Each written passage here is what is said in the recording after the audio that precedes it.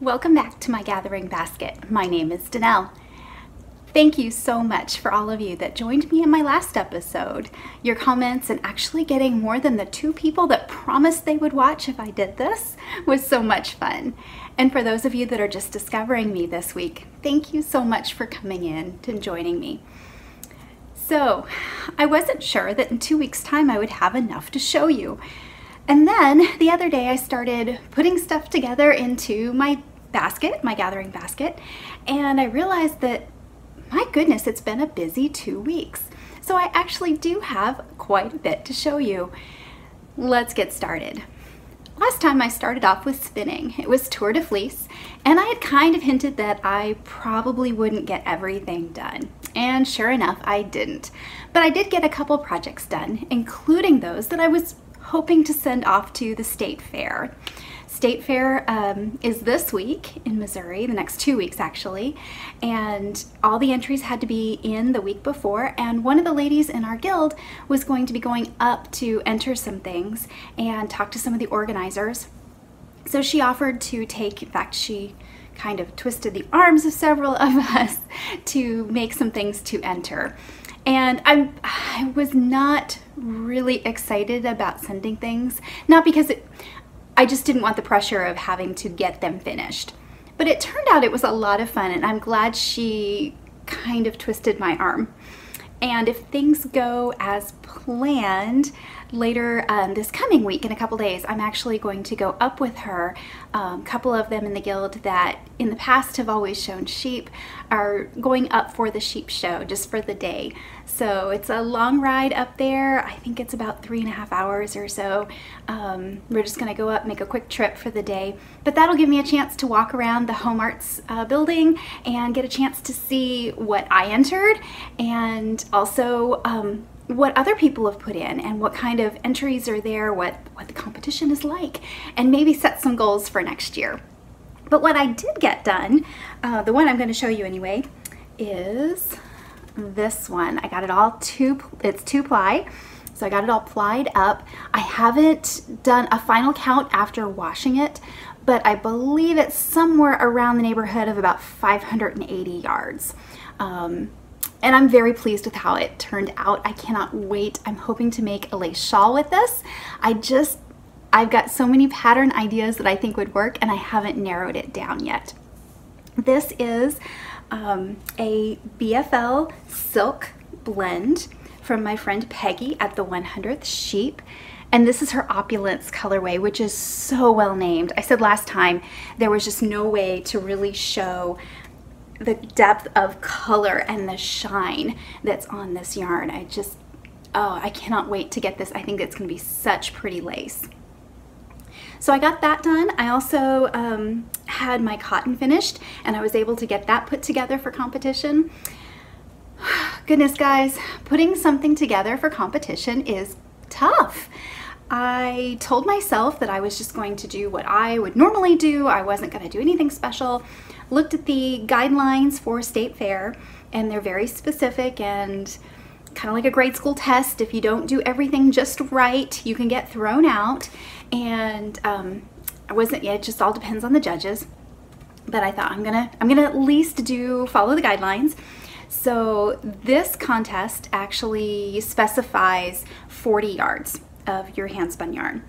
So I set my warping board to a 2 yard, which was also the requirement. It had to be a 2 yard skein. Put my yarn on the Swift, and I started winding off and counting the yards. And you'd get to about 36 yards, and all of a sudden there'd be a slub in the yarn. Oh, I can't send that. I've got to clip it off and then start over. And you get to about 26 yards, and there was a little pigtail in the plying, and it just, oh, I can't send that. I was putting a lot of pressure on myself. So finally I had to kind of bite the bullet. It's not perfect, but this is what I do, and this represents the work that I've done. So close your eyes, count to 40, put it together, skein it up, and I'm really happy I got that sent in. I also sent in a pair of colorwork mittens and a sweater. So I think I had 5 entries altogether. So I'm getting excited. I'm hoping it works out, nothing happens this week, that I'll be able to take the ride up to Sedalia, Missouri for the Missouri State Fair. Really looking forward to that. Also, the poultry show is going on at the same time. So for someone who has chickens, the one time I went up and was able to see the poultry show, it was a lot of fun. So really looking forward to that as well. So as I said last time, now that I have these two, I had 3 projects that were on my wheels last time. And that had been my goal for Tour de Fleece, was to finish all those up. So I got 2 completely finished. And the third one is also going to be a rather long-term project. This is probably the softest yarn I have ever in my life touched. It is crazy, crazy soft. This is a alpaca, Angora rabbit, and silk blend. And it is just down soft. It literally sticks to everything. It is so light. And when I got this a couple years ago, my goal had been to try support spindling. And I got that much done.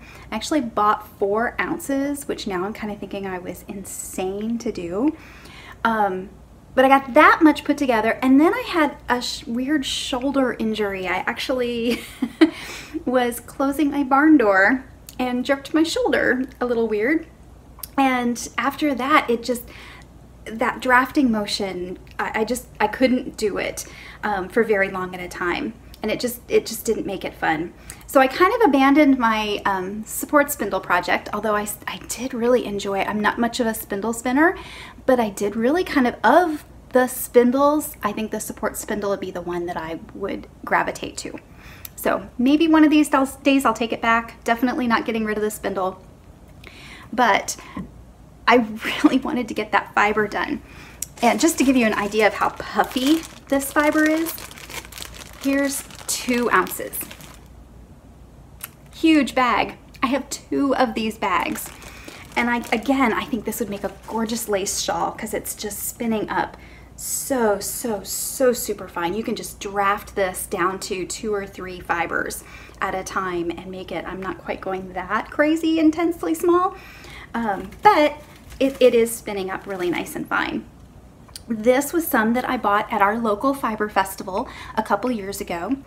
Fiber Daze is the name of it, and that's held in September and in Mount Vernon, Missouri. It's coming up just in a few weeks, and my friend Kathleen always has a booth there. She has alpaca. I want to say she may have some sheep. I can't remember for sure, but she usually uses her alpaca and then all sorts of other things. She'll have banana, she'll have pineapple, she'll have all sorts of different kinds of silks.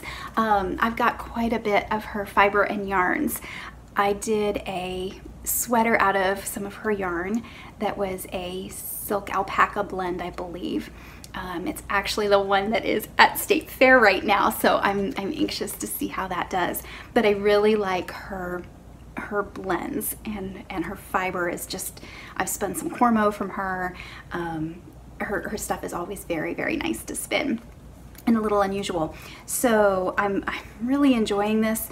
I know that the way it's spinning up so fine, I've got it on my Ashford Joy right now, and I'm just spinning a little bit at a time.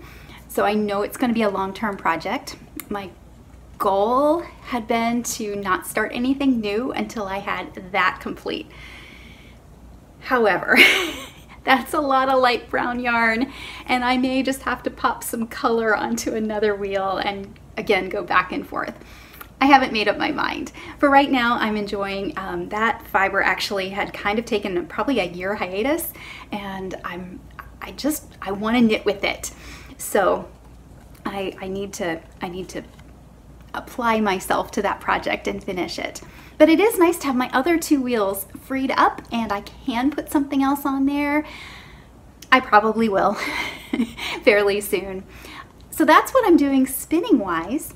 And then in knitting, okay, so my success in spinning has been offset by my lack of success in knitting right now. I'm not sure why. I have just been in this summer slump in my knitting. I told you last time I was working on sugar maple. And I got about 7 inches. I was on my 3rd color of the gradient, and almost, let's see, it's right here. I believe that's the front.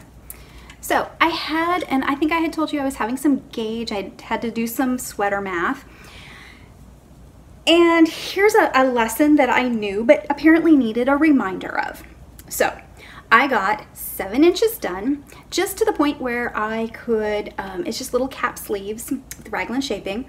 So I got just to the point where I had divided for the sleeves and joined there so that I could put it on I kind of cheated. I didn't put it on waste yarn. I just used a couple different needles, and because really all I was worried about was it going over my head and the sleeve. So, and I just kind of, as I looked at it, I wasn't sure that it was gonna quite fit. And unfortunately, this time I was right.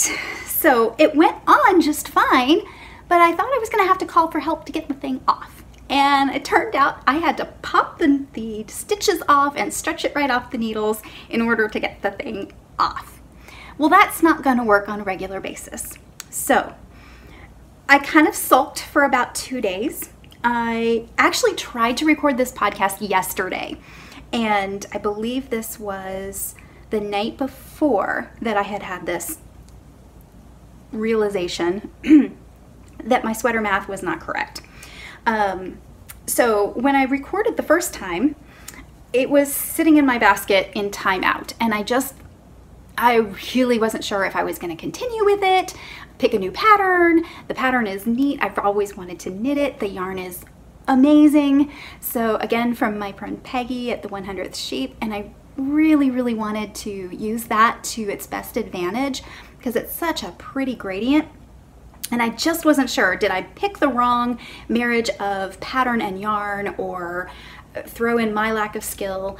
And then today I thought, okay, it's been 2 days. I just need to, I need to decide, and a little bit more on ripping out coming later in this episode as well.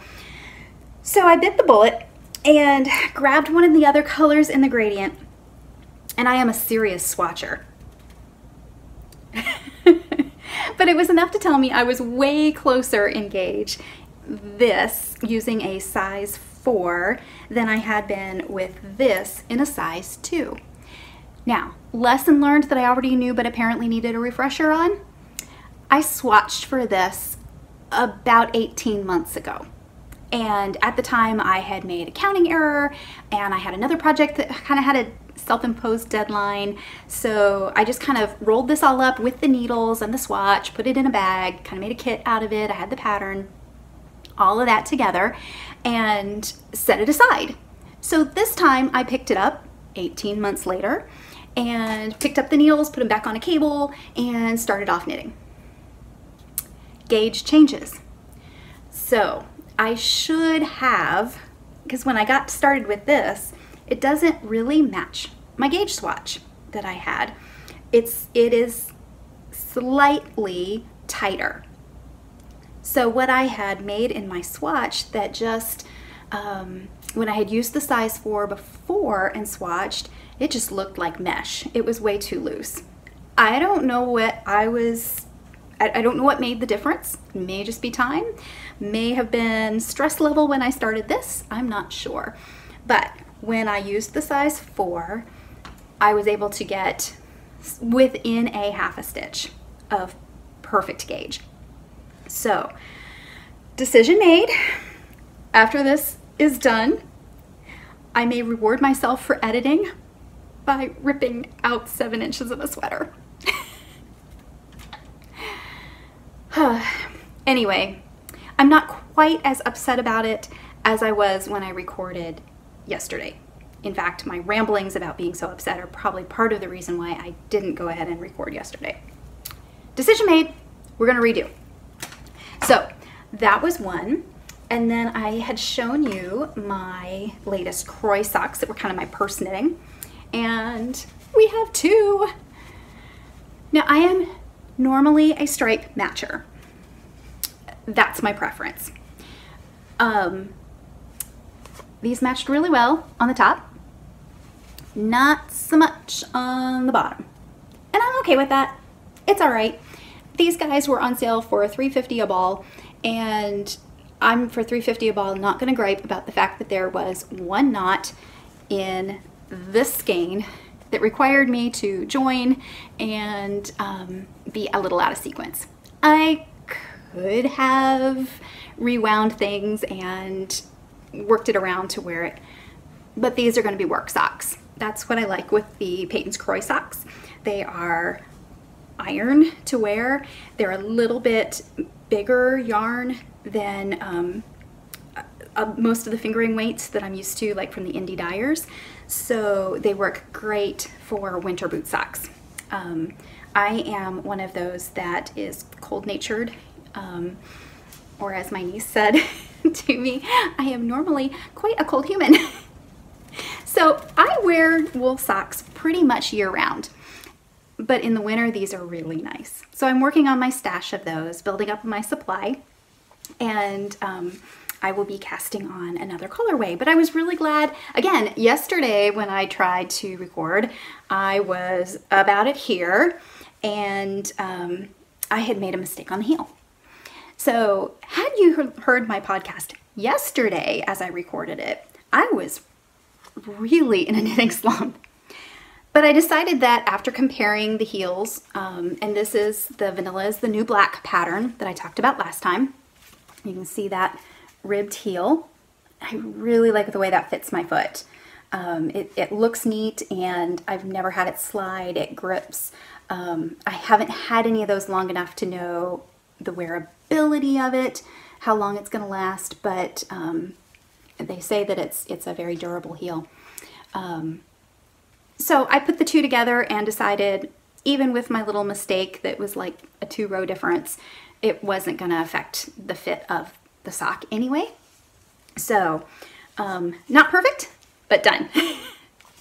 So I have that done, and I'm kind of ready for, I needed kind of some in between. I had we were at farmer's market yesterday, my mom and I, selling vegetables. So I needed a farmer's market project. When we go to farmer's market, and sometimes mom goes, sometimes I go, sometimes we both get to go. Yesterday was a day that we both were able to be there, which was a lot of fun. Our regular customers know that I always have some sort of project going. Sometimes it's crochet, sometimes it's knitting, sometimes I actually bring one of my travel spinning wheels with me. That's a blast. The kids always want to crawl up on my lap and try to spin, and yeah, I've entertained a lot of kids that way. The other thing we do is I do rug weaving, and we will take sheets and strips of fabric along, and mom and I will tear those sheets, because that can be a very dusty, dirty job to do inside. So when you're out in the open and I have somebody that can help me, it just goes so much faster, and I don't have as much cleanup in the house. And that's really entertaining because it's loud. Tear that sheet, and we usually do like a foot of it at a time in little strips, so we're pulling like 5 or 6 different strips a piece, and it makes this really loud noise, and boy, it draws attention to our booth. But it also gets a lot of my fiber work done for my weaving. But this time I had the socks, and they were pretty well done, so I needed kind of an in-between project, which sometimes are things like dishcloths, and other times, and this project just amuses me, it's a sock cuff that I use on my mugs, on travel mugs like this. These are just the cheap plastic, use until they die and then recycle them kind of things that you can buy at the dollar store. They're really thin, so if you like your tea or coffee, I'm a tea drinker, if you like it really hot, it can really burn. And so one day I had been like wrapping it in washcloths or dishcloths or something like that to take to work if it was still hot. And one day I thought, this is really kind of dumb. Danelle, you're a knitter. You can make a mug cozy. So I grabbed some of my Peyton's Croy. I just happened to be working with that yarn at that time, and I made a sock cuff. And the part that makes this so amusing to me is anywhere I go, I can be wearing a hand knit sweater, hand knit socks. In fact, one time I did at a conference, I had on one of my prettiest hand knit sweaters. I was knitting on a pair of socks. I had on socks, and I was drinking tea out of my mug with one of these on it. The thing that got the most attention of all of that was this thing. And I think it's so funny how people who aren't necessarily knitters or crafters, as a knitter, I'm drawn to the really complex show-off pieces, so to speak, something that's going to push my skills. And the people that aren't the knitters, they're drawn to the really simple things. So this is a really practical, it doesn't take any time at all. I usually work them on DPNs. It's another fantastic purse project. And I'm trying to build up my supply of these because winter is coming and I will be carrying more hot mugs. So again, this is just Peyton's Croy. I'm going to be making a pair of socks. This was actually a scrap ball that somebody had given me. And then I found that this is the blue striped rag colorway from Peyton's Croy. So I'm not sure if that'll be the next of my socks, but it's kind of just a fun, fun colorway. So took me farmer's market morning to get all knit up. And again, I don't know how many people stop me and ask what I was doing. Being on the DPNs always enthralls people, even knitters. I had several people yesterday that are knitters, and they said, how can you do that with all those needles? And it was kind of fun to be a knitting ambassador and show them how it works. And hey, this really isn't as big a mystery as you want, but if you want to be impressed by me, it's okay. And it made them laugh. So that was that's been my knitting. Sock knitting wise, right now I am going back to, I had started this a while back and I don't know, something interfered, some sort of timeline. This is a Gale's Art sock blank. I've only knit from a couple sock blanks and I really kind of enjoy it. So this one I am knitting up into, see if you can see that pattern. I'm not sure that I did the best job of combining yarn and pattern on this because it's a little hard to see the pattern. It's just like a little, there you can see the texture, a little bit of a cable. This is the Hither and Thither Socks pattern by Zoe Carter of the Pins and Needles podcast. New pattern by her that she put out this spring, I believe it was, and I got started on it. It's a really fun, very easy kind of potato chip. I believe it's 4 rows one direction and then 4 rows the other direction. So it's, you know, I'll do these 4. It's almost like striping. The pattern really makes a nice little stripe. So it's kind of like working with a self-striping yarn in that I'll just do one more. I'll do one more. But for some reason it just got put away and I'm at the point, you can just barely see, I just started the increases for the Vanilla is the New Black, the ribbed heel. I'm substituting her heel pattern for that ribbed heel. So I need to, this one's halfway done essentially, and I need to just apply myself and whiz through the rest of this and get the next one started. So I think that's all of my knitting right now. And like I said, I'm actually in a much better place knitting-wise today than I was yesterday. Hopefully that will continue and I'll have some more forward progress to show next time we talk. So from knitting, we're gonna hop over to sewing. And I said that I had some more ripping out experiences. That works with sewing as well as knitting. And I'm not sure which is, I guess it depends on which one I'm doing currently, which one I like the least. I had another project. It's hanging right here, a quilt that I made probably 12 years ago, maybe, something like that. I went to spend a weekend with a friend of mine in Virginia, and it was kind of just one of those, hey, I need a quick get away before the next school year starts, and I just kind of randomly called her up and said, hey, if I can come out, can I crash at your place for the weekend just as a getaway? Don't need to entertain me, don't need to feed me, I just kind of wanted to get away. Well, she is an amazing master quilter, and she had to work that weekend, but she said, hey, my quilt studio is your quilt studio for the weekend. Help yourself to what other fabric, you know how to run the machines, have fun. I'll see you in the evening. If you have any questions, here's my phone number at work. So I spent 2.5 days binding some of her quilts by hand in exchange for getting to use the most amazing quilting stash I've ever seen. And I work at a quilt shop, and her studio, she had a 3-car garage that had been converted into this whole studio, and floor to ceiling shelves of fabric, 3 sewing machines, a long arm machine, which I didn't know at the time how to use, but so I just had time to play and grabbed a pattern that, you know, looked through her 2 bookshelves of pattern books, magazines, found a pattern that was nothing I would ever pick out normally. This is not necessarily my color or style, but it just looked fun. And at that point, that's what I needed, the bright colors and just something new to try. So this was actually my first time doing piecing on the machine. I typically really enjoy hand piecing and hand quilting, but again, I was needing a quick project that I could do while I was there for the weekend. So I thought, we'll give it a try. So it's just a basically 1-inch strip squares that's strip pieced in the background, and then these flowers appliqued over. And I don't know if you can see, here's one. Some of these flowers where you use the cutout of the strip piecing to make part of the flower, so you have kind of that reverse, and it was really fun.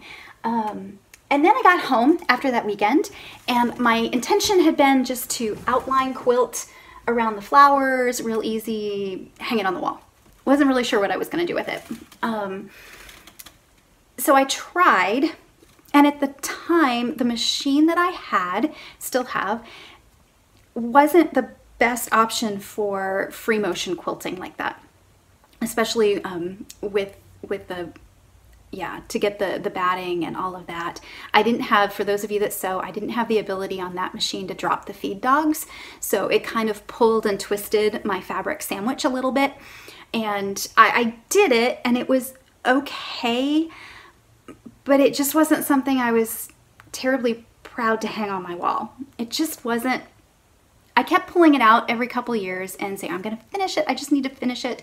And it just never was, it just wasn't right. It's kind of like that sweater. I could have just monkeyed around and added a few rows and ripped it back a little bit, but it just wasn't right. And I'm not a terrible perfectionist for the most part, but I don't know, there was something nagging. So after much thought and talking to some other quilting friends, I sat down the beginning of this week and took my seam ripper and started in and pulled out all of the seams that I had made all around each of these little points and all of that. And you know, it was one of those things, and fingers crossed that's what happens with this sweater, but it was kind of one of those things that after I ripped about the first 10 stitches, it was just like weight off my shoulders. Okay, I made the right decision, and we're gonna do this correctly in a way that I am gonna be happy to hang this on my wall. And I guess I finally have a place in this house where I can, several places that I could put it, and I kind of like the pop of color now, where I didn't necessarily before. So I'm really anxious to get it hung up, and that's helping. It took me probably 4 nights of ripping little tiny seams, because that was part of my problem, because I didn't have the right type of settings on my machine. It made itty bitty, almost tore the fabric kind of stitches. So I had a lot of picking to do. But the more I picked, the more I really half expected I would get halfway done and just go scrap it. But the more I did, the happier I was with the quilt. And I really like the way the top looks now. And I'll probably just put it together. Two options. I'll either wash it, block it, get it all ironed, because it has set in storage for a number of years. So get it all freshened up. That gives a chance for the needle holes that I can see, you probably can't, where I ripped out the fabric. You can still see the needle marks, so that hopefully will let that fabric relax and kind of fill those back in. And I could actually kind of just mount it onto board and hang it that way as a piece of fabric art rather than a quilt. Or option B, which I'm kind of leaning towards, I know at the shop on our long arm, there's a quilting pattern that I really like that has butterflies and dragonflies and little daisies, and I think it would actually do a good job of filling in and adding some extra character to the quilt top. So that's depending on what our schedule is for the machine, whether or not I have some time to sneak in and do a project of my own. That's probably where I'm leaning to.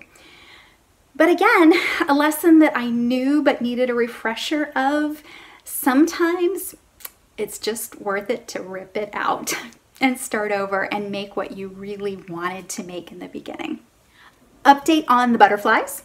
I have let 5 monarch butterflies go. All of them have hatched.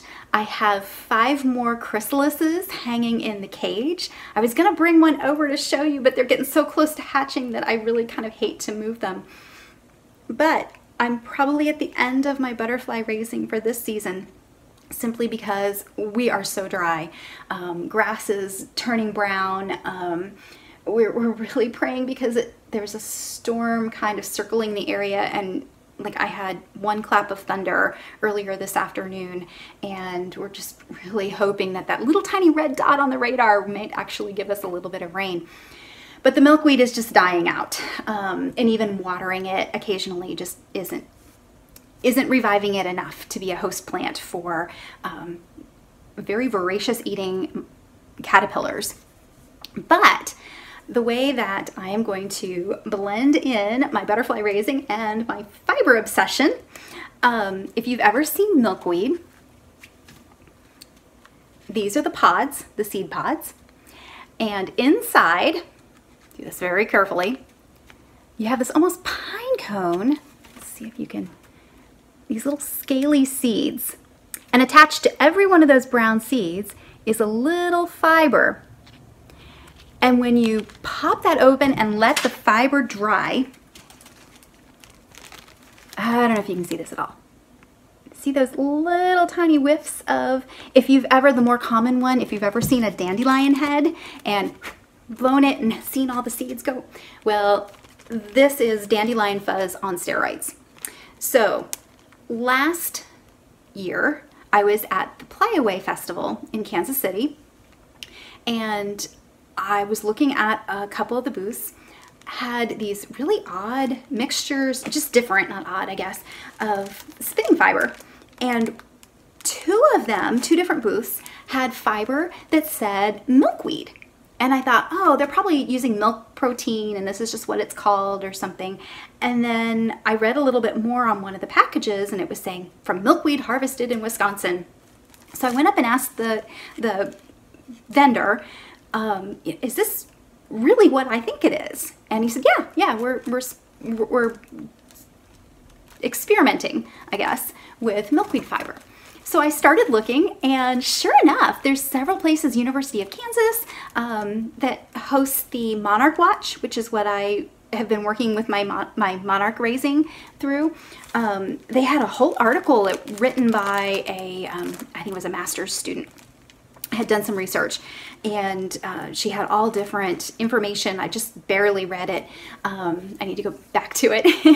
And she had all different information on different blends, the amount of, I haven't seen anybody spinning it by itself, but milkweed and cotton and milkweed and wool and different percentages and what spun the best. And so I have been, for one thing, I've been saving the seeds, harvesting these, and giving those to several friends that want to start butterfly gardens this next year.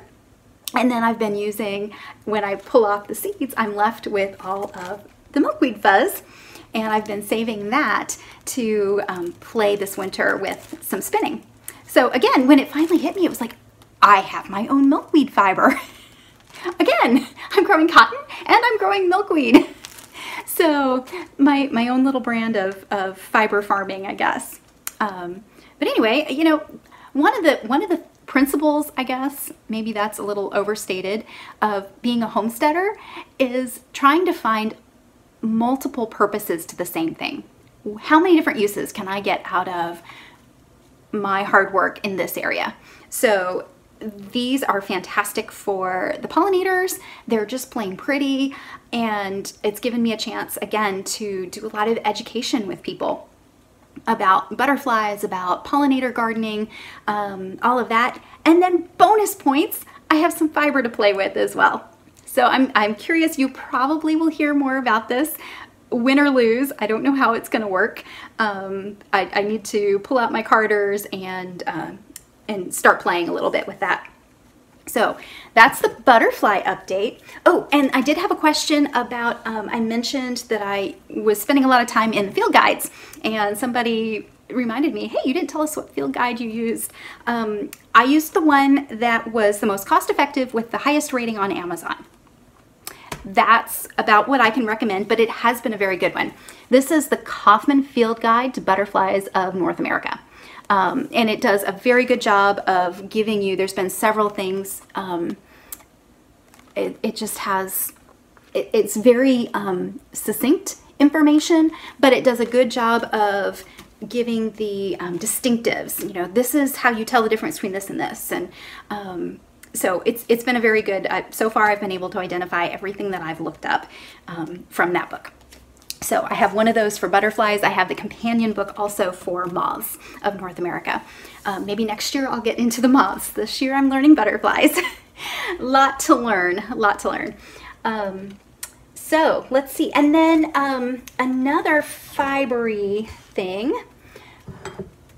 It is getting time. I'm actually kind of behind right now, but I'm trying to get my natural dye things harvested. And I've missed a few, I've missed the cosmos, but my marigolds are doing great right now. I love those bright oranges and yellows, and it makes a wonderful dye. It's blowing out here. It's a rich, deep golden yellow. I used these in colorwork mittens earlier this winter. So, and it's been color fast, it hasn't faded, it makes a really, really nice dye.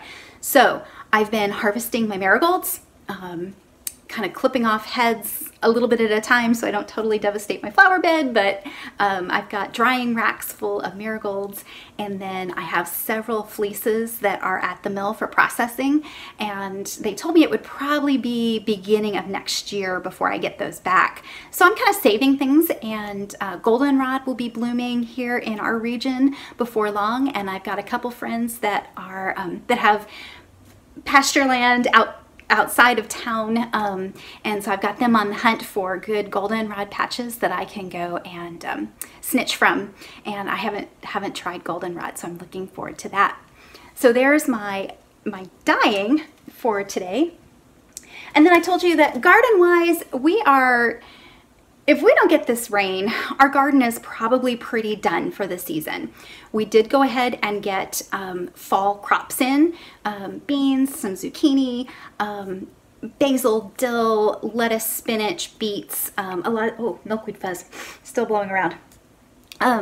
So a lot of things like that we can actually get a second crop that do well in the cooler temperatures. But everything else is just looking out this window at our garden, and it's just really looking sad.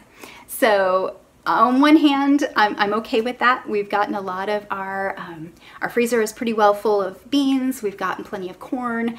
We're not getting as much popcorn as we wanted, but we still have a little bit of that to harvest. I told you last time that I was getting ready to can tomato sauce, and we did get about half of this year's supply done.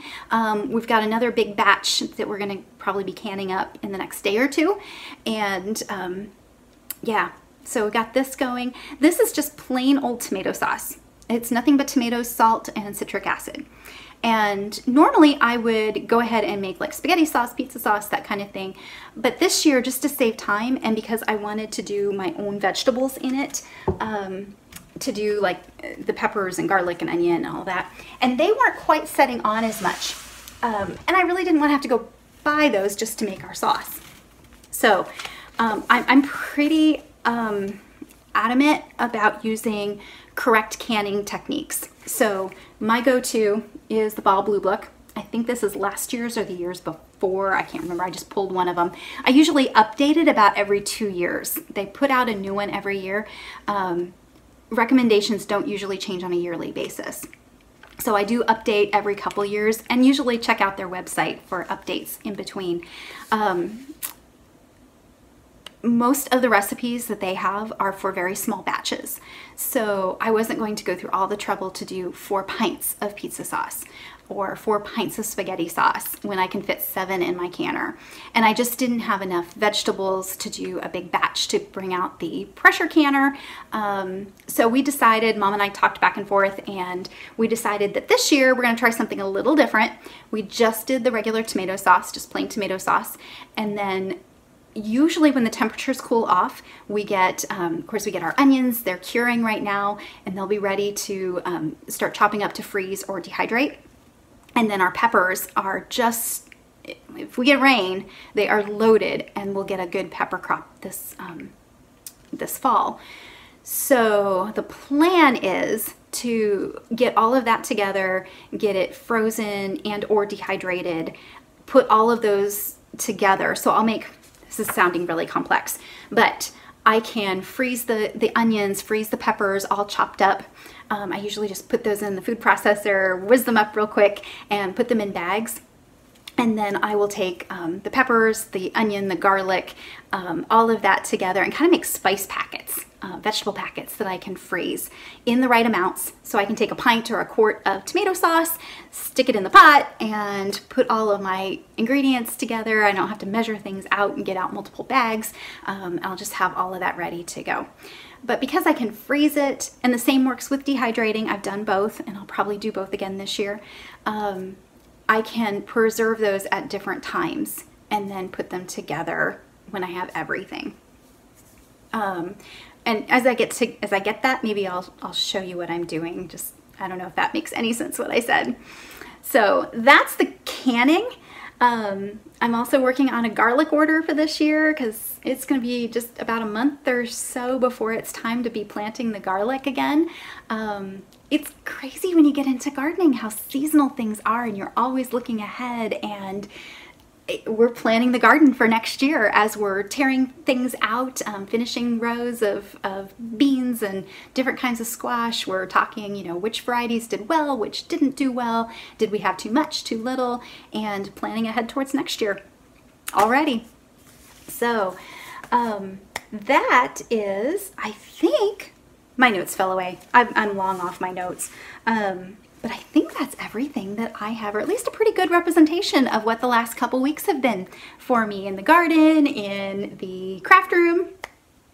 I hope that there was something there that interests you this time. Please join me again next time. My plan, my hope, is to be able to do this about every 2 weeks. That seems like enough time to give me something to talk about. My hope is to do this on Mondays, but right now I do have to go to the county library to be able to upload this. So that kind of restricts my ability to get this uploaded to YouTube. I will put all of my contact information at the end. Feel free to leave comments. I will do my best to put some show notes and links in the description box of this video. But if there's any questions, just pop them in the comments, or I'll have my email, my Ravelry, my Instagram. Please join me on any of those places. Thank you so much for spending an afternoon, just a little bit of time with me. See you next time.